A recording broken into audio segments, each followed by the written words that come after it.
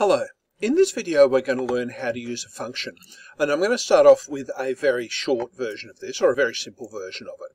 So first thing I'm going to do, and I'm just checking my cheat sheet over here, is I'm going to start with the command function, and I'm going to have the name of the function. Now I'm actually going to call this count to 10, and it has brackets at the end where you would put in an argument if you were passing in an argument, and I'll show you that in the next example. And then I'm going to say end function. Now you can just do it like that. Sometimes they will say begin and end. I think it's worth putting it in there because it seems that the examiners sometimes like that, so I'm going to put that in. Okay, so that is in fact the function. Now within the function, so I'm tabbing in, I'm just going to create a for loop. So for I equals 1 to 10, then I'm going to go down and go tab in again, print I,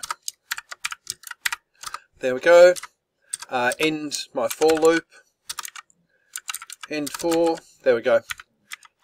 So that just sits there and it doesn't do anything at this point. I think of it as like having a book on the shelf. It doesn't mean you want to read it. If I want to call that function, all I actually do is write count to 10 and those on the end. So anywhere I want to count to 10 in my program, I just call that function and it dashes off and it does that job. So that's the heart of what a function is. It might just be something you want to do again and again, and you just want to call that function and say, hey, go do that job. Saves you writing it again and again.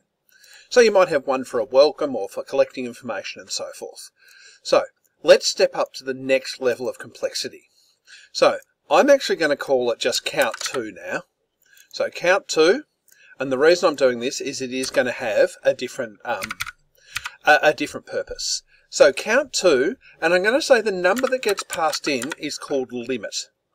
So when they call it down here, I actually need to put a number in so that it both calls this function and it passes what we call an argument to it.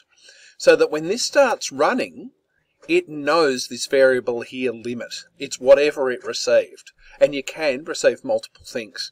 So instead of counting to 10, I'm going to count to limit. So now, let's watch this. Well, we can't watch it because we have to do it with our brain, but let's run this. I call count 2 with an argument of 5. Here is the function count 2, and limit will equal 5, because what we pass through there is what comes in here. We run a for loop.